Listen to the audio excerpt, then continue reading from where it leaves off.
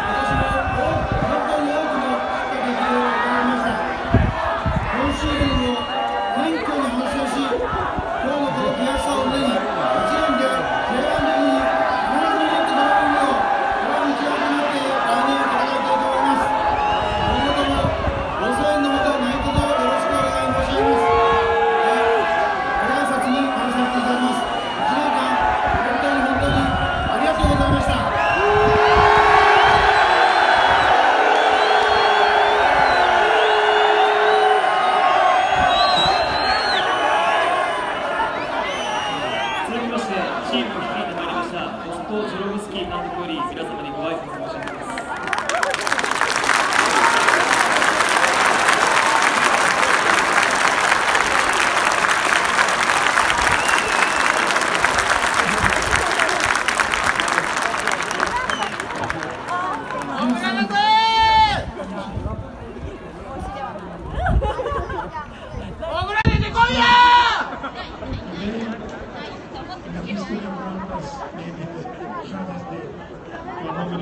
申し上げます。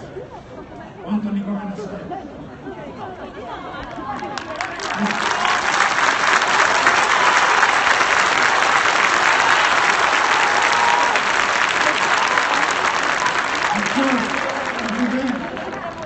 最後まで頑張りました。Took the risk。操作して。残念でした。Last two games, nothing。最後の試合はあまり良くなかったです。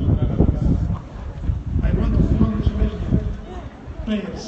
They did last 8 games, big effort to stay J1。本当にこの選手には、この最後の私と一緒にやってくれた8試合、本当にみんな J1 に残る気持ちを持ってプレーしてくれた、本当にありがとうございます。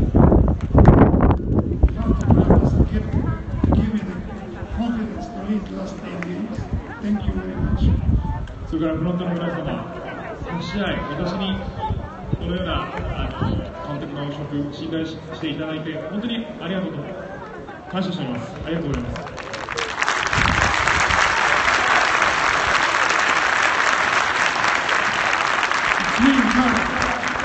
It's really hard, but listen to me, please.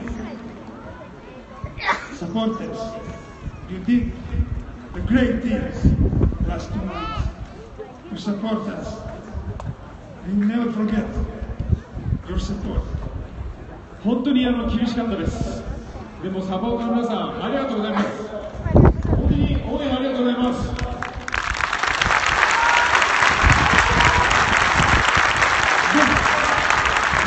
Next year, you have to be solid with this team. I don't know if I stay or not stay. I want to stay to lead this team next year in Germany.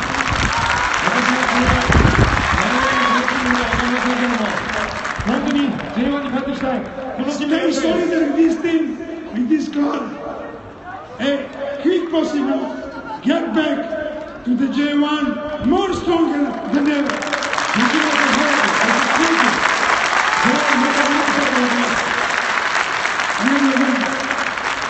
Good luck in the future.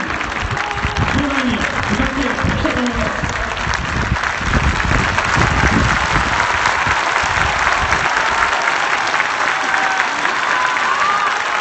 続いて選手を代表いたしまして、キャプテンの田口大輔選手から皆様にご挨拶申し上げます。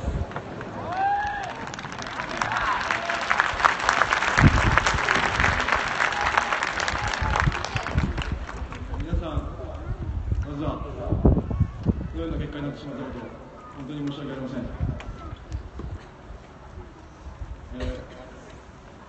どんな時でも皆さんのたくさんの応援で僕たちを後押ししてくれました。しかし、このような結果になってしまったこと、本当に申し訳ありませんでした。必ずやこの経験を生かし、これからもっと精進していきたいと思います。1年間、本当にありがとうございました。